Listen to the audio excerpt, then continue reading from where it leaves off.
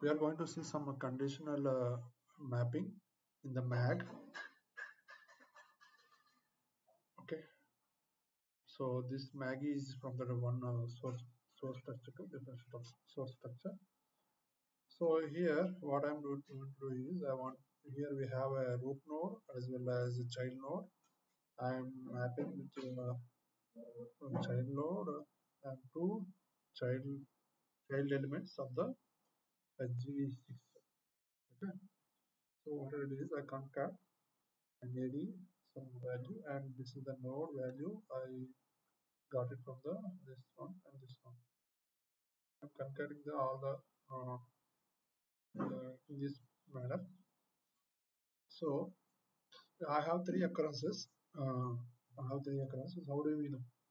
So see here, SG6 three occurrence after loading. Just execute it. Then you see the number of occurrences here. So here SG, how many occurrences are there? Three, right? The first value, yeah, this is third occurrence. This is first occurrence. So the first occurrence NAD value is NAD 3035 is K1, second K2, and third K3. So if you see here also, okay, what I did is I put the condition for the root node to filter only specific nodes only. Let us see how the condition is looks like. So the condition is if you click on this one, okay, just drag it. See here. Actually, we are supposed to see one code here. Yeah. Sometimes if you do not see the code, just refresh it. Refresh the main URL. Then your object reloaded with the properly. Because of internet disconnect or anything, you may not could not see the condition code here. So here I mentioned the root node and its child. Root node is SG6 and its child is 3005 and having values like this. So it should return only one value, which we are not supposed to put multiple values like star. There is one blog, we have it, we have to follow the blog. So how we are going to give a condition mapping. Like this, you can filter the number of occurrences of and its child values. If it is satisfied only, that node will be created. It's like a creative.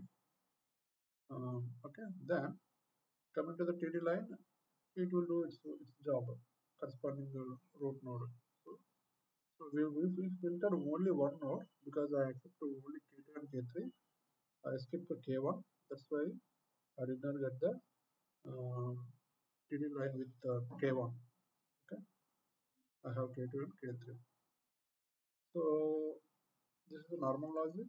The conditional mapping we have, there is a conditional expression content. Actually, I'm not sure clearly. I don't have clear understanding on this one. If I get any good understanding, I will.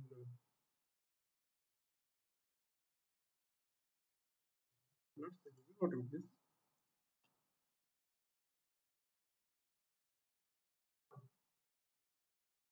So here also we have two occurrences. So even we select or even we don't select, there's no difference. I think what I identified is. Okay. So this is the way we can use the conditional mapping in the MAG.